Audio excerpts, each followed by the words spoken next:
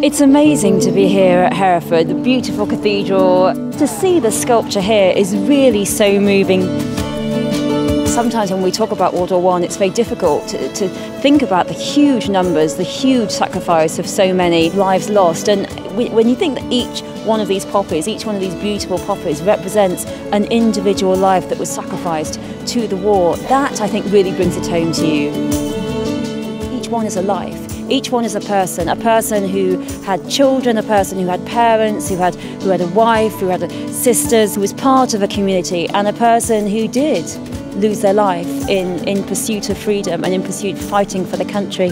And that, I think, is incredibly moving. It's this amazing piece of artwork, a truly thrilling piece of contemporary art, and at the same time commemorating all those lives that will never be forgotten.